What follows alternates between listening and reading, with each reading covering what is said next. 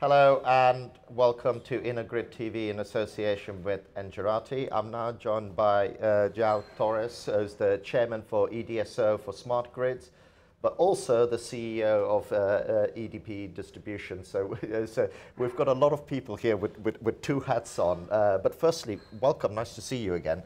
Thank you for the invitation. And there's been a lot of talk about in this conference about integration and distribution companies needing to work with transition companies, but also distribution companies needing to work with other companies.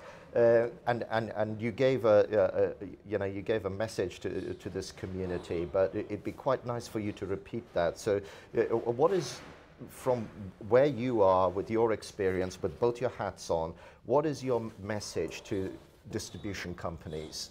You know, what needs to happen now? Well, the DSOs are there for decades. Yeah. And we are very proud of the work we have done, especially on quality of service. Everyone feel it in Europe. The blackout is something that we don't know, right? Yes. Yeah.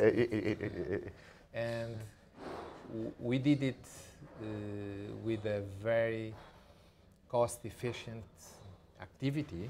We are a regulated company, and we are positive. We have a positive contribution for the final tariff, I'm sure. The grids have a positive contribution for, and we integrate renewables in the last 10 years in a very easy way.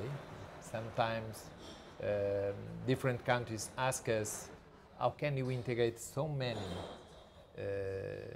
renewables power plants, and the lights are keeping... Yeah, they're not exploding everywhere, yes, right? And so the first message that we did well in the past, but we have new challenges now. Because of the new microgeneration, the electric mobility, and especially the consumer behavior. They want to know what's happening with the electricity they use at home. They want to understand how the bill is found. So this new challenge. And we came for this energy transformation process in Europe.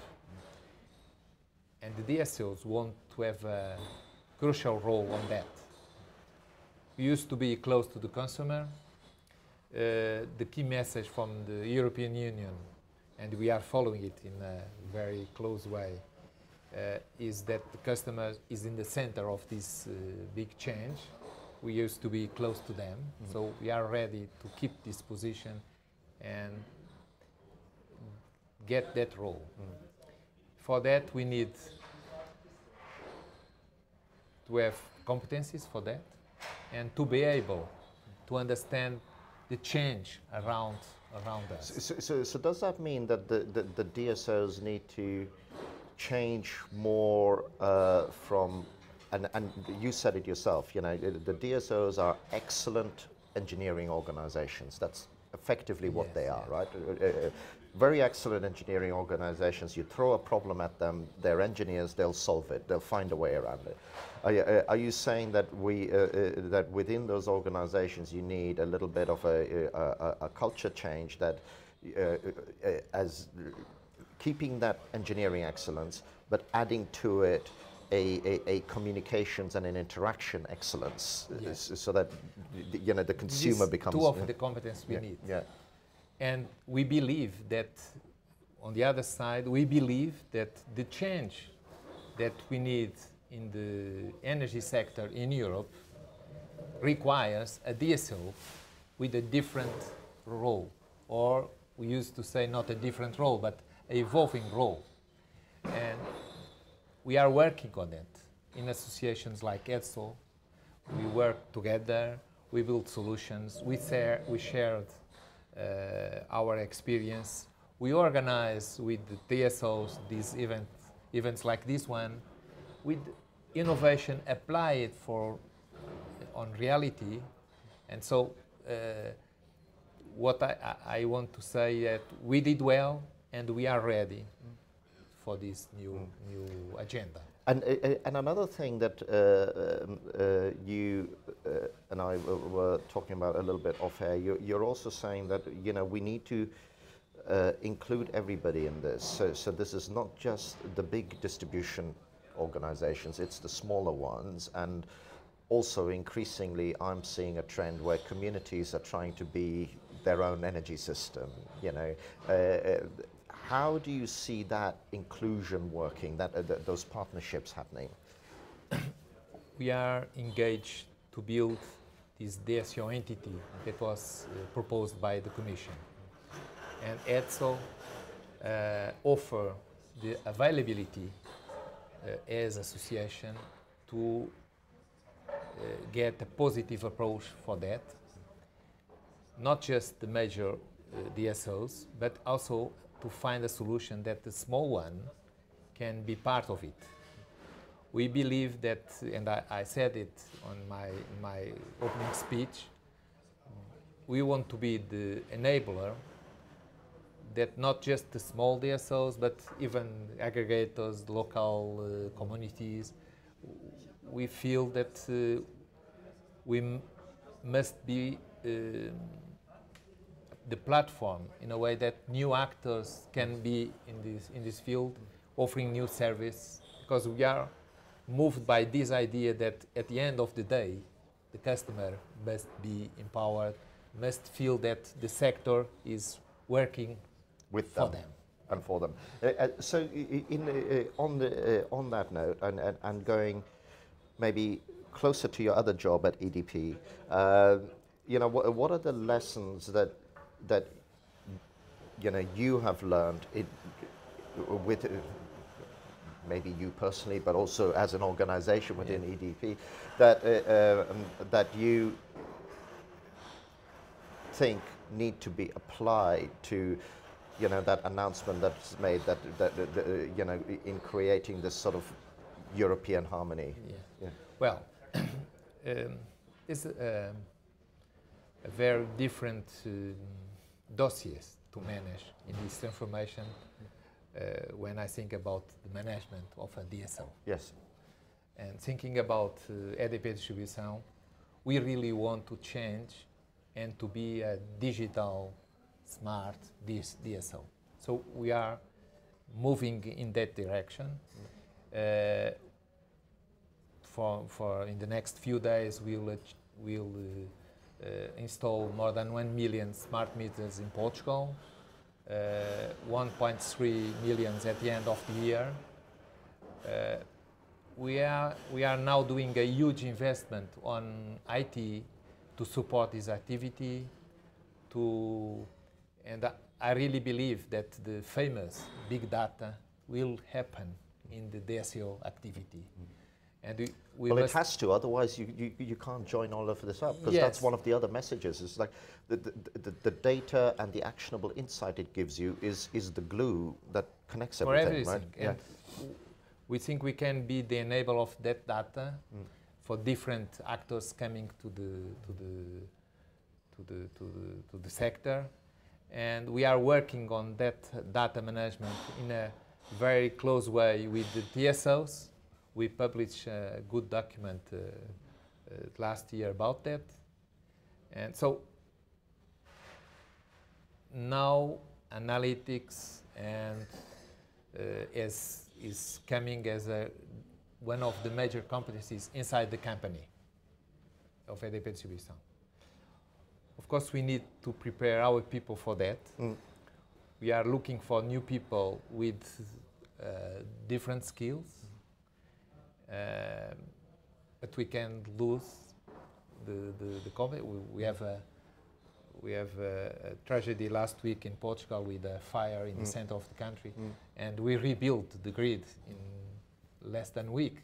And we need to do it, and at the same time, these innovation activities. So we can't lose that characteristics we have. But we need to go and open new windows in our work, and it leads us for a big transformation on process, on people, finally on the company. So it's a huge. It's a huge culture change. Yes, you know, because we need to be in the center of the transformation. We need to change the companies. Yeah. We need to explain. We need to be an enabler. We need to be active on Brussels, speaking about the clean energy package, and we need to build the SEO body. So the agenda is fantastic. We are very motivated. At EDSO, we work very well, very close. It's a young association, just less than 10 years, but we were working very well. We share common ideas, and we arrived for this innovative conference in a very positive attitude. But one of the other things that I feel this sector needs to do is, you know, when you've got the young talent that's in the universities now and so on, and they're studying IT and things like that, I am pretty sure the first thing in their mind is not, hey, I'm going to work for a DSO because they're doing cool stuff on data analytics, right? The first people they're like going, oh, I want a job at Google or Facebook and all that sort of stuff. You know, I feel that as an industry, we need to do a little bit more to kind of sort of come out and say, look, this is sexy. Yes. You know, it is cool. You know, what do you think we can do to kind of put that message out there? Well, I agree with you. We used to be seen as traditional companies. That's why we are engaged in conferences like this one. It's about innovation in a way to explain that we are innovative companies. We have been innovative since the beginning, but not in a very, not communicating very well that idea. What we can do is to invite the young people to come for a conference like this one, and inside the companies to find projects like the European project we are engaged, the 20 projects that we are presented in this InnoGrid 2020, and in a way that they can be part of it, they can be active, and they feel that they are doing different things, they are doing the transformation of the sector.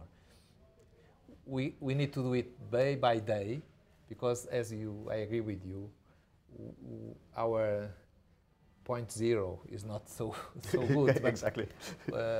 In our case, EDP Distribuicao, we hired 200 engineers in the last 5 years, and I feel they are very happy because all of them, maybe 95% of them, still work for us, and we try that. Well, an engineer is always happy when they're solving a problem, right? Yes, an engineer gets very bored when everything works. And I was looking for the projects in the room, and I just asked, is everything going well? And they know that I'm engineer. And they said, of course we have problems, but that's the question. It's impossible to speak about innovation without risk, without the things that we need to solve and to find a different solution because the first one doesn't work. So, but I'm very confident in the future for the DSOs, and we are trying to explain that we are able, we did well in the past, and we can do a great job for the future. And on that note, we will leave it. Joao Torres, as ever, great pleasure to meet you and talk to you. Thank you as well for watching InnoGrid TV in association with Engerati. Thanks for tuning in.